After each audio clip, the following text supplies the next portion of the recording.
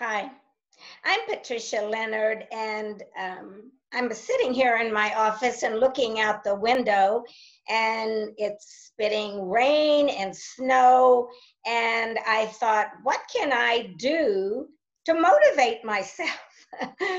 So I decided to start writing. That's something that I love to do, is just write my thoughts down. And while I was doing that, I was thumbing through a poetry book, and I saw something that I thought really speaks to the time we're in.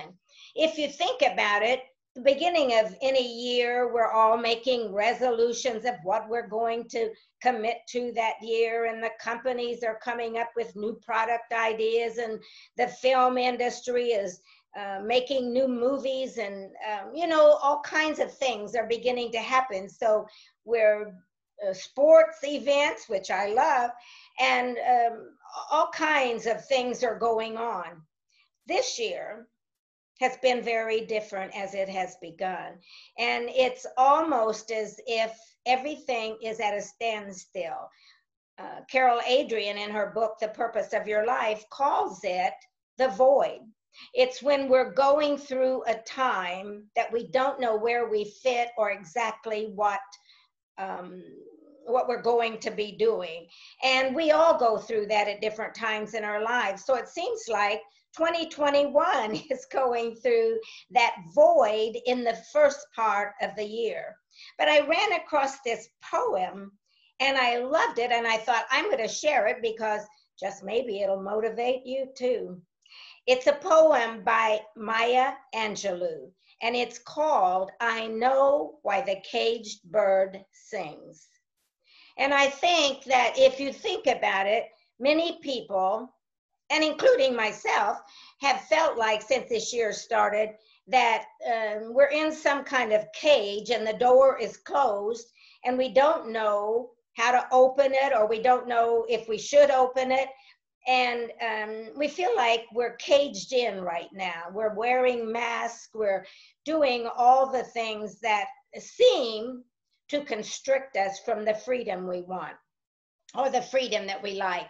And I wanted to share this because I just want to encourage everyone, including myself, to keep dreaming, to keep talking, to keep planning, to keep feeling positive about life, and keep our motivation, because in these times of stillness, of void, like Carol Adrian is talking about in her book, those are and can be some of the most creative moments, because we don't have everything, the hustle and bustle going. So this can be a very productive time, and a time where we can help each other stay motivated and do our greatest work and our greatest contribution to society. So I just wanted to share this, and I think, hopefully, it will give you some feeling that you still have choices, and that these things happen in our life. We have disappointments sometimes. We have periods of time that we have to take a break.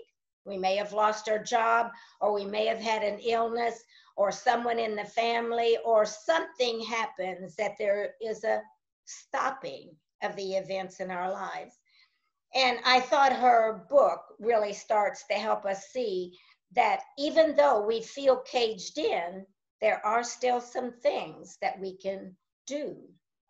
Let me read some from her poem. The free bird leaps on the back of the wind and floats downstream till the current ends, and dips his wings in the orange sun rays and dares to claim the sky.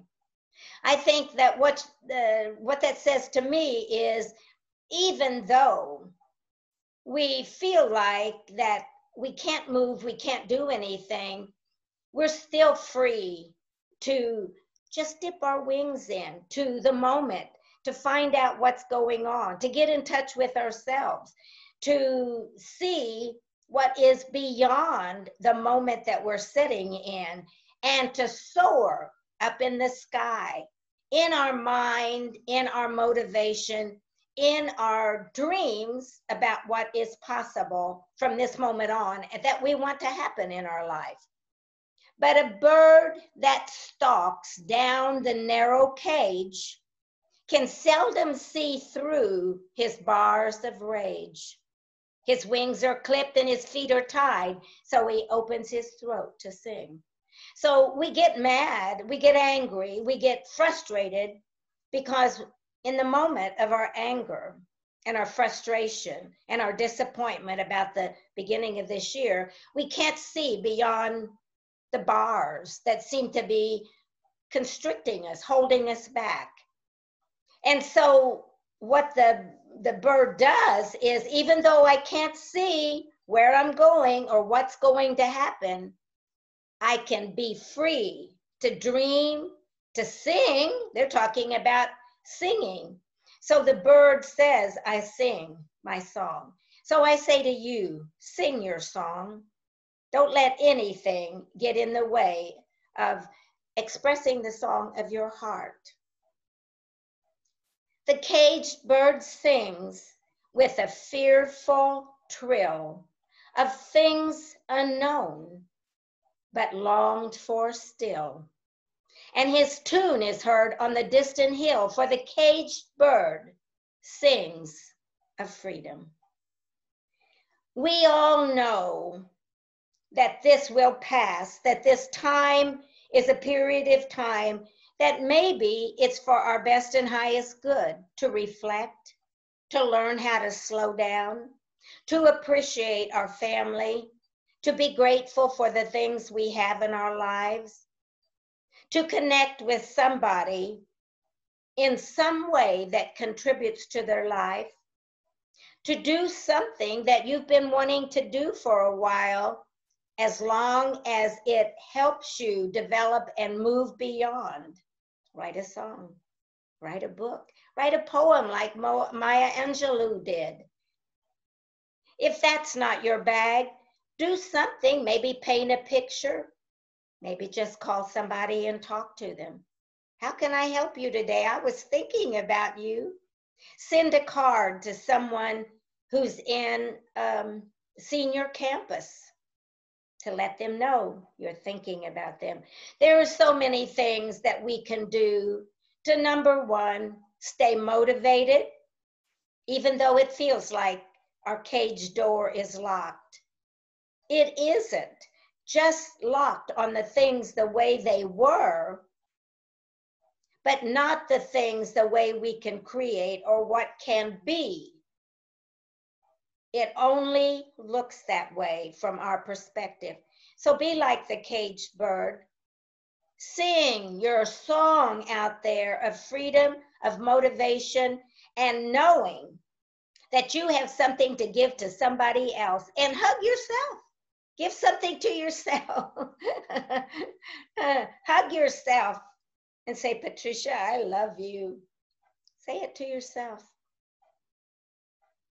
And be grateful for the day, be grateful for the year that's emerging, and be grateful for the dreams that are in your heart that are manifesting. Be patient as you walk through this time of stillness, not knowing, and feeling as if you're in a cage and can't do anything, because nothing can keep you from singing your song of dreams, of hopes, and motivation. This too will pass. Have a great day. And I'm so excited. I feel motivated myself just sharing this with you. I hope it helps you. Love you all. Take care.